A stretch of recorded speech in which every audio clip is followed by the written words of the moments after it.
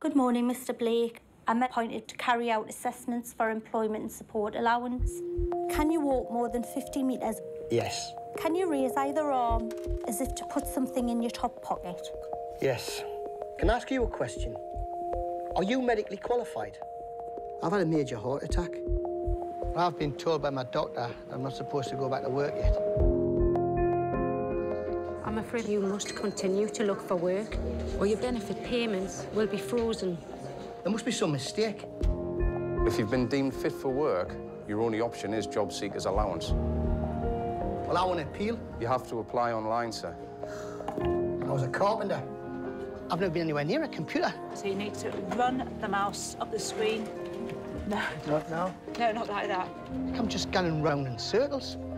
I'm going to have to ask you to leave. I'm trying to explain to you a situation and you don't care. I've got about 12 quid in my purse. Do you know what? You've created a scene, all right? Jesus What am I Christ! supposed to do? Who's first in this queue? I am. Do you mind if this young lass signs on first? No, you carry on. This isn't your concern. I want you to get out as well.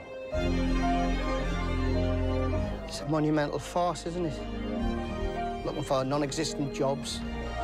And all it does is humiliate me. You've done nothing to be ashamed of. You're around with 2 kids.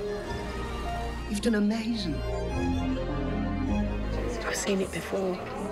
Good people on the street. You could lose everything. Well, I'm not going to give up. When you lose your self-respect, you're done for. Yeah!